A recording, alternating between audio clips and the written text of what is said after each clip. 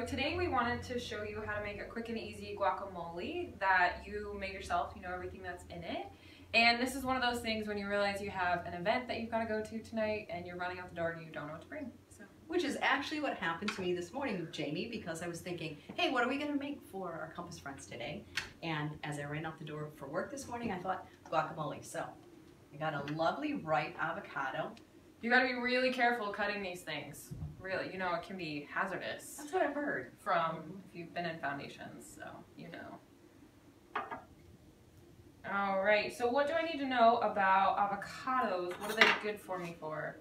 Well, they are very good in healthy fats, very high. Remember we talked about fats a couple of weeks ago? Yeah, but I know, because usually people think that fat isn't good for you. Like you should stay away from all fat ever. Right, right.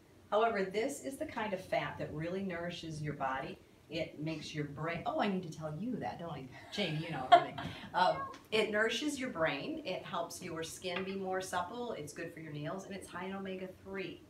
And the thing I love about fat is it's very satisfying to the appetite.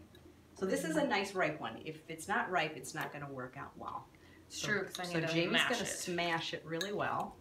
Also, for avocados, we were talking about smoothies, and I'll put an avocado in my smoothie, and I find that it helps last a lot longer than, I don't get as hungry as quickly as. And the texture when you put a avocado is so creamy, it's like drinking a milkshake. Thank you, dear. Okay, so, and then this pico de gallo, it says, what are the ingredients on it? Or okay, now you're going to want to get a simple pico de gallo salsa that doesn't have a lot of ingredients, and that's what I love about this one from Trader Joe's. It's just tomatoes, onions, lemon juice, jalapeno, fresh cilantro, salt, and dehydrated garlic. So easy. You don't see that there's any chemicals in this one, so try to find one like that. And I used to make, do you want it more mashed? No, not for now. Okay. I used to make guacamole from scratch, and I still do at times, but this is so good, and my family said the other night, Mom, this is the best guacamole you've ever made. That didn't feel so great. But well, no, it's great, because then you can always just make the quick kind. It's very, it's very easy, but I was working so hard, and I was wishing that they would praise me for that. So I just add a little bit more seasoning to it, a little bit of pepper. If you don't like pepper, that's fine. And I'm a fan of garlic. Does this have lime in it? No, it does lemon juice. Oh, lemon. Because sometimes lime juice or cilantro is good as well. Hey, you remember this, right? Pink salt. And how many minerals in pink salt, Jamie? This is a test. Yep. 14. I don't know. 14 plus 70. Oh. Oh my gosh. 84. All right, I missed that class. Math class. Yeah. 84? 84, seriously. That's amazing. Yeah. Okay. Okay. Now, look at this.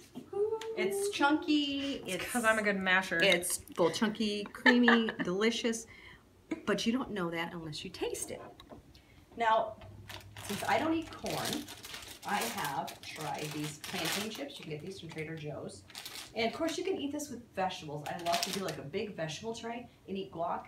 Sometimes you eat way too much guac doing that. Put it in a salad, eat it with tortilla chips. Yep. Put it on your omelet.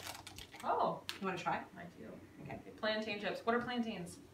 They are like a banana, but they don't taste sweet. Okay. They grow a lot like that in tropical places. A banana? That seems like an I know. You're going to think, your brain's going to say banana chip, but it doesn't taste like it. You're like, I wonder if the cameraman wants to taste it. Okay. Here we come, Dave. All right. There we go. Okay. Gotta Coming see at ya. if you're gonna like it. Let's hear him crunch. Oh, you're okay. It's very good. Oh, very nice. I actually like plantain chips, though. Well, Sweet. very well. Okay, until next week. All right. Bye-bye.